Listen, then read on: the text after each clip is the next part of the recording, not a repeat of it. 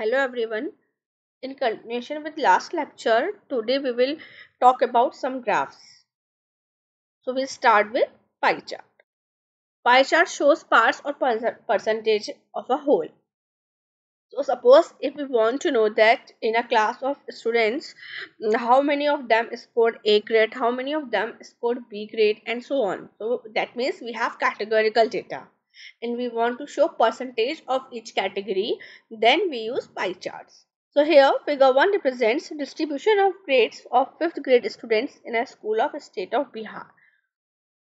Okay, so this pie chart represents that 50% of students received A grade and 40% students scored B grade and only 10% students received C grade. Similarly, figure 2 here represents type of movie liked by members of a family. So by looking at this graph, it is very clear that majority of the people like comedy movie and followed by action movie, almost 30%. There are some limitations of pie chart. It is very difficult to visualize the difference between estimates of almost similar sizes because they look very similar. So it is very difficult to differentiate by visualization of pie chart.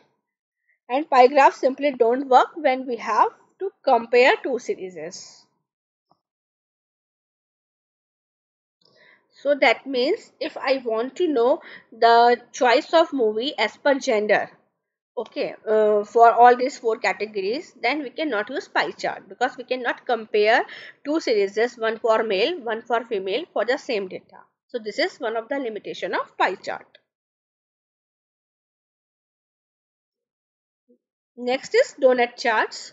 Donut charts are pie graph shows parts of percentage of a whole and it can contain more than one data series. So it overcomes the limitation of pie chart. Here we can compare two series together like here in figure 2. Type of movie liked by youth of Lucknow. So we have two series, male and female, and we can compare the percentages here for all four categories. Now we will quickly learn how we can make pie charts and donut charts in Microsoft Excel.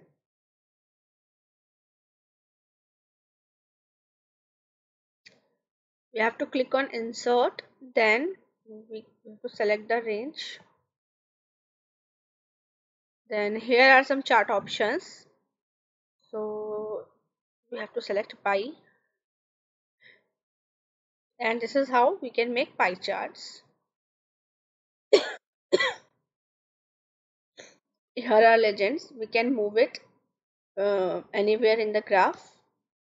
Chart title must be clear and self-explanatory.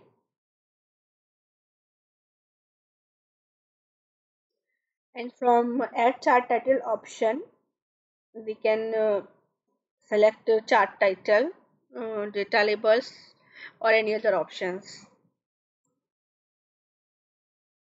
Similarly, for making donut charts, again we have to select data, then go on insert, select donut chart, and we can get charts here. To add data labels, we have to right click, then add data label, add data label. At first, it will give us the numbers, but if we want to add percentage, then we have to go on format data label, and then we have to select percentage. If we don't want to keep numbers, we can just simply unmark it, and here it is. The similar for outer ring as well, we have to add data label, then again format, not data series, format data labels. Then I don't want to keep value, oh sorry, add data label,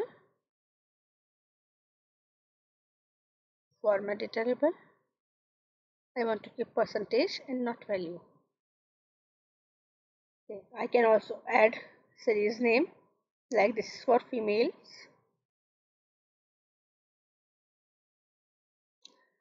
Okay.